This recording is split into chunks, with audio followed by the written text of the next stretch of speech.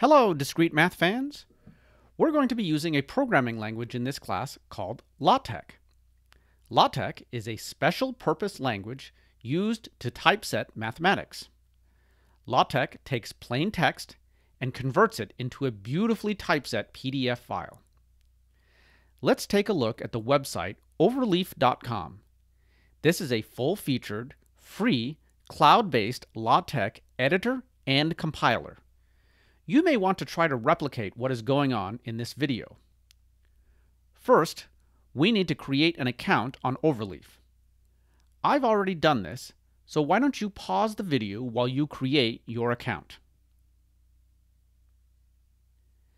Now that you've got your Overleaf account, let's go ahead and log in. Now that we're logged in, we can see the projects that we're working on. I have none yet. You probably don't have any either, so let's create one. Go to New Project, and then Blank Project. Let's give it a name. I'll just call it Discrete Math Testing, and let's create the project.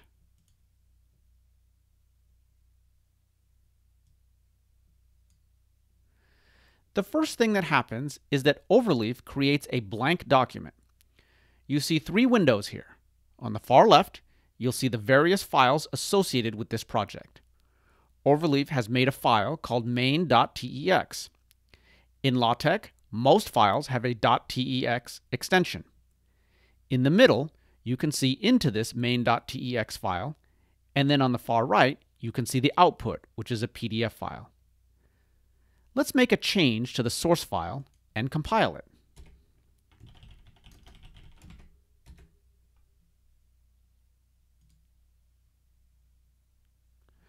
Notice that we can immediately see the change to the output file. To see all of the various features of what LaTeX can do, I've provided you with a sample.tex file. It's called Discrete Math hwtemplate.tex, and it's posted to Blackboard. Take a moment to go find that file because we're going to upload it to Overleaf. Just download the file from Blackboard to your computer. Pause the video now while you go find that file. All right, you've got the file. Let's upload it. Click on the Upload button that you see just above main.tex. I'll just drag the file into the Upload dialog box. Now we have the Discrete Math hwtemplate.tex file inside Overleaf. Click on that file on the far left. Now you see the source code in the middle. Scroll down a bit. You'll see it's quite long. Let's compile it now. Above the PDF output is a button that says Recompile. Click that button. Look at that. The output is there now. Let's give ourselves some more room. Let's get rid of the File Tree tool. Click on this left arrow to get rid of it. Let's also drag the barrier to show the PDF to be larger. In this LaTeX file, there are some preamble lines before we hit the main body of the document, which starts on line 13 with Begin Document. The preamble lines load in various packages and set various settings. Let's look at the main body of the document. Starting on line 15, you can see text that will get typeset in the PDF file. On line 17, you see the use of a problem number macro, which we created on lines 10 and 11. Going down to line 24, we see the first use of math mode. When we have a mathematical expression, it gets enclosed in $signs, which signifies math mode. All math expressions in $signs are set in line, meaning they flow with the text. Lines 29 through 33 show display math mode, where the expression is centered and not displayed with the rest of the text. This should be used for expressions that are important and need to be displayed on their own line. Lines 37 through 47 show the very important align structure, which allows you to write an equation with lined up equal signs or any other symbol that you want to line up. There are lots of LaTeX features in this document that you should check out. Let's make a small change and recompile. On line 15, I'll change a word and recompile.